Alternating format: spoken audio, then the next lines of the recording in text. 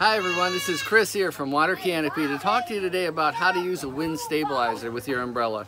Of course, we always recommend never open your umbrella and leave it unattended or have it open in heavy winds because winds can cause damage.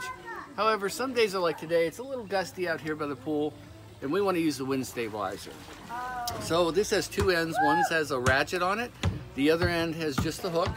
So what we're going to do is take the hook end, we're going to just slip it up under the fabric onto the arm, right, just like this. Now we're going to come down, we're going to go around our knob twice, like to go around that twice, and then come back up here.